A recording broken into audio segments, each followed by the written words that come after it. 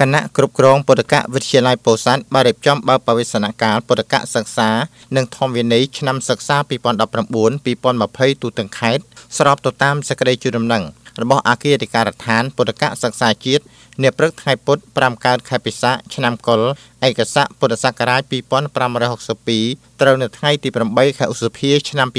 2019 នៅវត្តពោធិ៍សន្ទស្សន៍ស្ថិតក្នុងភូមិស្វាយអាត់ សង្កាត់ស្វាយអាត់ ក្រុងពោធិ៍សាត់ ខេត្តពោធិ៍សាត់ ព្រះវិចិត្រព្រហ្មវិធរកែវរតនកែវកនព្រះបាឡាត់គុណខេត្តទទួលបន្ទុកវិស័យពុទ្ធកសិក្សានិងធម្មវិន័យមានសន្និការជម្រាបជូនថា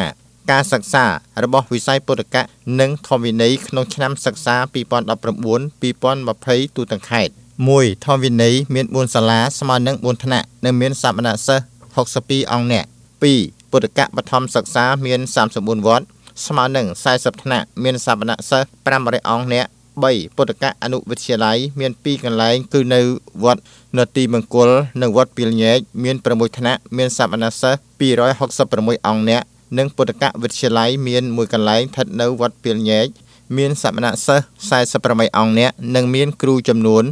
97 អង្គអ្នកក្នុងនោះគ្រូក្របខ័ណ្ឌ 11 អង្គអ្នកក្រៅពីនោះគ្រូស្ម័គ្រចិត្តនិងគ្រូបន្ថែមម៉ោង ព្រះពោធិសាវិមលយ៉ែមហនព្រះរាជាគណៈថ្នាក់កិត្តិយសនិងជាព្រះមេគុណខេត្តមានសន្និការផ្ដាំផ្ញើដល់សមណសិស្សថាការសិក្សាគឺជាងឆ្លាក់មនុស្សដ៏ចំណានពីភាពសាមញ្ញឲ្យក្លាយជាឧត្តមមនុស្សពីភាពអវិជ្ជាឲ្យមានវិជ្ជានិងពីភាពក្រីក្រឲ្យមកអ្នកមានបានប្រការនេះក៏បីសមណសិស្សទាំងអស់ដែលតាំងខ្លួនជាអ្នករៀនសូត្រត្រូវតែស្ដាប់គិតចំណាំកត់ត្រានិងសាកសួរកុំបណ្ដោយពេលវេលាកន្លងហួសឥតប្រយោជន៍លោករនសុភារិនប្រធានមន្ត្រីធម្មការនិងសាសនាខេត្តតំណាងឯកឧត្តមម៉ៅតនិនអភិបាលនៃគណៈអភិបាលខេត្តមានប្រសាសន៍ប្រកេននិងជម្រាបជូនថាសាលារៀនវត្តអារាមរួមជាមួយនឹងសាសនាផ្សេងទៀតមានច្រើនទៀតនៅក្នុងខេត្តក៏ដូចទូទាំងប្រទេសដែលបាននឹងកំពុងតែមានការអភិវឌ្ឍជាបន្តបន្ទាប់រហូតមកដល់សប្តាហ៍នេះគឺអាស្រ័យដោយសង្គមជាតិយើងទទួលបាននូវសុខសន្តិភាពស្ថិរភាពក្រោមការដឹកនាំ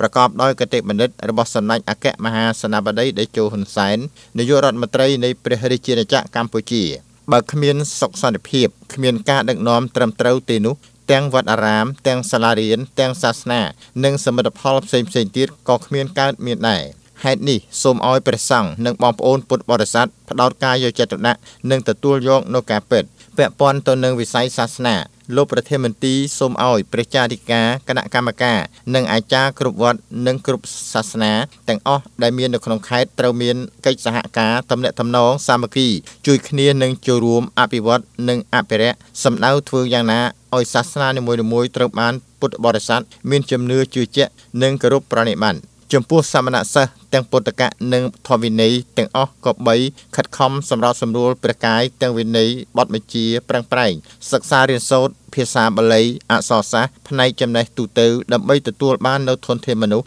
មានចំណេះដឹងចំណេះធ្វើនិងក្លាយទៅជាបរិល្អនៅក្នុងសង្គមនិងសូមជាឲ្យផុតនៅអំពើបាបសាងនៅអំពើល្អដែលមនុស្សផងទាំងឡាយគ្រប់រូបចង់បានជាមួយគ្នានោះលោកក៏បានថ្លែងនៅអំណរព្រះគុណអរគុណដល់ព្រះមេគុណទាំងពីរគណៈព្រះអនុគុណស្រុកក្រុងព្រះនាយកទាំង9អង្គព្រះចៅអធិការវត្តពោធិ៍សន្ទស្សន៍និងពុទ្ធបរិស័ទដែលចូលរួមសហការនិងជួយឧបត្ថម្ភទាំងសម្ភារៈបច្ច័យនិងចង្ហាន់ប្រគេនដល់សមណសិស្សក្នុងឱកាសបើកបវេសនកាលនេះ